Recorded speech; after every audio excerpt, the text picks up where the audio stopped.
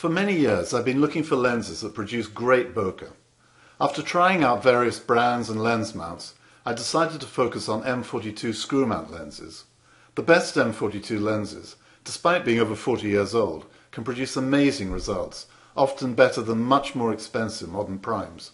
They're great value for money and a lot of fun to use manually, and they can easily be adapted to most digital cameras. I posted 4 separate videos about the best lenses divided into 4 lens groups. Wider than 50mm, 50mm, the classic fast 50s, 55 to 58mm, and over 58mm. I haven't tried every single old lens that was made in each group, but I've selected most of the highest rated lenses, with 1 or 2 exceptions that I'll mention as I go along. In this video I'm going to recommend the best 50mm lenses. I've included some photos to back up my recommendations, and provided a link below to my Flickr stream, where my photos taken with these lenses have had over 7 million views. Before we start looking at the lenses, a few words about what makes a great bokeh lens. Good lenses produce smooth blur that is not too distracting or busy, that helps isolate faces or objects and gives an image a 3D look. Another feature of a good lens is that it's sharp wide open and produces relatively seamless transitions between in and out of focus areas. However, the great bokeh lenses can produce more than this. Some of the best lenses produce lovely, dreamy, almost watercolory images. Interestingly, a number of these lenses are older lenses with limited coatings. They flare a bit more, they have lower color contrasts, but after some post-processing, they produce beautiful results. Lenses that produce clear and smooth bokeh bubbles can really enhance an image. Some photographers also like onion ring effects, but I personally find rings distracting in most cases. Then there are the famous bokeh swirls, a trademark of the Russian Helios lenses, and some others. And bokeh is not just about wide open shots. Some lenses can produce an extraordinary range of effects stopped down in the right conditions. Starbursts, fascinating shapes and flares, for example. The best bokeh lenses I'm talking about will have a strong combination of these characteristics. Now onto the 50mm lenses. This is a most competitive group, with some legendary lenses from Japan, East Germany and Russia. Let's start with the 3 East German lenses. The Zeiss Jena Tessar 50f2.8 is one of the oldest optical designs of all consumer lenses. It's a little slower than most fast 50s, but that doesn't seem to matter a great deal with this lens. The lens produces good, smooth bokeh wide open without distracting artifacts. Stop down is quite busy and it's not as good as the next Zeiss lens here, the Pancolar. The Pancolar 50 f1.8 here is the 8 blades version. Later versions had 6 blades.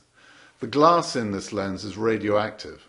It's really quite discolored. It wasn't like this when they first produced the glass, but over time it's turned this yellow-brown color. You can cure the glass in sunlight or under UV light, but I've left it like this because I absolutely love the golden hues this discolored glass produces. And it can be very sharp wide open. The Meyer-Optik Gorlitz Oreston 50 f1.8 is another excellent bokeh lens. Quite underrated in my opinion, not expensive to buy. The bokeh is attractive with large clean bokeh balls, and the colours are good too after some processing. So how does the Oreston compare to the Pancolar? Well, the Oreston's good, but with the Pancolar's smooth tones and sharpness, it's the clear winner.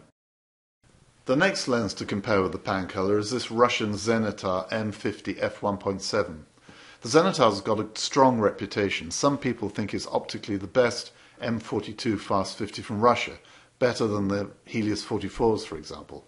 Optically, I tend to agree, although it doesn't swirl like the Helios. You may not be surprised to learn that this is another radioactive lens. The bokeh is nice and smooth, and the colours are amongst the best of this fast 50 group. I personally find the bokeh isn't quite as gorgeous as the Pancolar, so my overall vote goes to the Pancolar. Onto the Japanese lenses and these 3 Takumar 50 f1.4s. Firstly, there's the legendary early Super Takumar with 8 elements. It was designed to outperform the German lenses.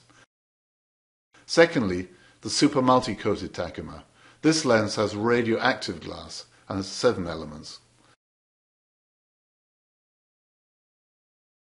Thirdly, the SMC Takumar. It has a slightly redesigned body and it isn't radioactive. I've used these lenses for many years, and straight off the bat I'm going to say that the SMC is a good lens, bordering on a great lens, but not quite in the same league as the other two. The super multi-coated Takumar is the best rendering of the three overall. The radioactive glass is superb, maybe a little dangerous, but superb.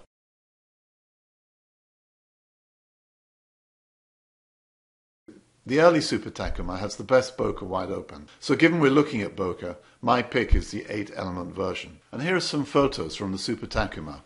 These photos have all had some processing and color contrast boosts, but the raw material is excellent to start with. The images are sharp enough wide open, and the lens renders beautifully with good transitions and a very dreamy quality to the bokeh. Another Takumar that's worth considering is the Macro Takumar 50 f4. Macro lenses can produce beautifully smooth bokeh wide open, taking close-up shots. Even at a relatively slow f4, this lens produces lovely smooth bokeh in bright light. The macro sharpness of the lens really helps to produce a strong isolation and a good 3D effect. This lens could actually win the 50mm category. However, it has two big disadvantages. Firstly, f4 really is a bit slow and the light is not so bright. And stop down, the bokeh is not so good.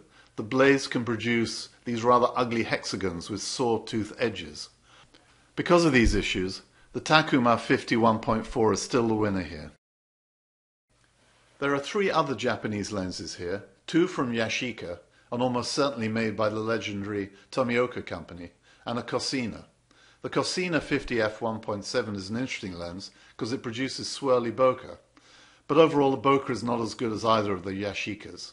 The older Yashica, 50 f2, is a cute lens. It's very highly regarded by users and YouTube bloggers. Nice bokeh wide open and sharp stop down. I don't know whether I lucked out on a great copy of this other Yashica, the f1.7, but it really is good.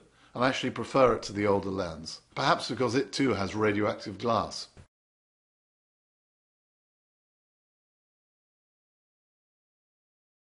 How does a Yashica measure up to the Takumar f1.4? Well, the Takumar is my choice. It's faster and it produces a narrow depth of field to the Yashica's 1.7. There are other 1.4 M42 lenses, including ones made by Yashica Yashinon, but speed isn't everything. The key point is that the wide open smoothness of the Takumar's bokeh is sublime. It has such a lovely painterly look. This just leaves the Pancolar versus the Super Takumar. Despite so many fast 50 competitors, I'm confident that the Takumar and the Pancolar are two of the very best bokeh lenses out there. If I was going to swap the Pancolar for any other M42 50mm lens, I'd possibly go for the much more expensive Zeiss Ultron f1.8. But I've never seen the advantage, purely in terms of bokeh, of doing that.